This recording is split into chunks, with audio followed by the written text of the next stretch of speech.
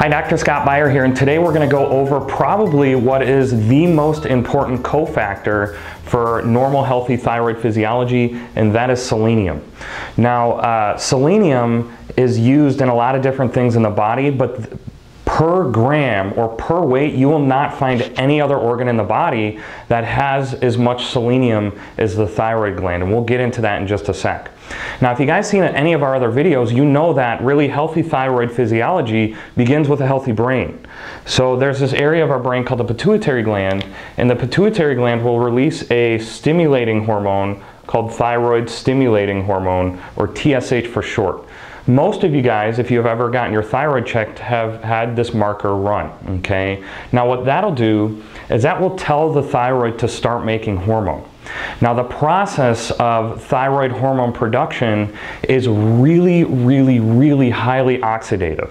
Creates a lot of inflammation, and that inflammation and oxidation needs to be contained. It's one of the many reasons why they think or thyroid autoimmunity is so prevalent, because of how much oxidation occurs when you're producing some of that hormone.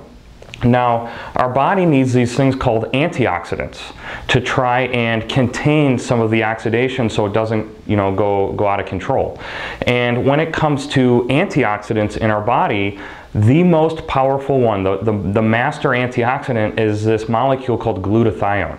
Now, in order for our body to actually make glutathione, there's this enzyme that's really highly dependent on selenium, and that's called the glutathione peroxidase. And then there's also another one that's really selenium dependent called thioredoxin reductase.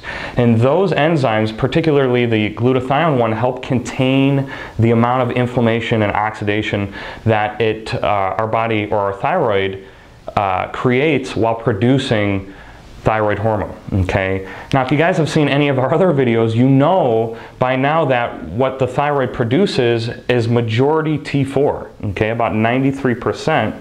I'm hoping I don't mess up my drawing here. 93% is T4, and T4, there's very little metabolic activity. It's very largely metabolically inactive compared to its T3 counterpart, okay? And about 7% of what comes out of the gland is T3, okay?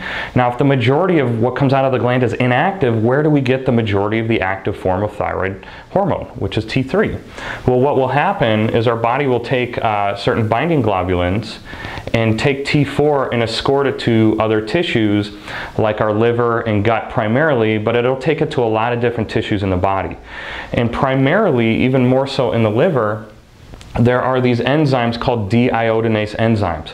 And what these will do is they will take a molecule of iodine, so T4 has 4 molecules of iodine, and strip it of one of its iodine molecules and make it into the very largely metabolically active form of T3. Folks, if you've heard what thyroid hormone does to your body's metabolism, like it hits the gas on cellular metabolism, and it helps you, burn calories a little bit quicker and make new cells and replicate structural proteins, that is primarily T3. Okay, so if your doctor is at very least not checking this, they aren't looking at the end of the line, and there's a lot of things that can occur from hormone production in the gland to the actual finished product. And in order to get the actual finished product, we need this enzyme right here, and guess what this enzyme needs? Selenium. Okay, so selenium is important in multiple different steps in normal healthy thyroid physiology. Selenium in and of itself has been shown to decrease thyroid autoimmunity caused by iodine toxicity. Okay, now what are some really good sources of selenium in your diet? Well, these are things like Brazil nuts, certain types of meats and seafood, and a lot of vegetables. They used to be high in selenium, but what they're noticing is that as we're kind of mass producing crops, the amount of selenium content in our soil, and therefore in our vegetables, is decreasing. So if you can eat locally grown food, where typically these farmers aren't like mass producing their crops like some other big farms are, odds are you're going to be getting higher amounts of selenium in that food.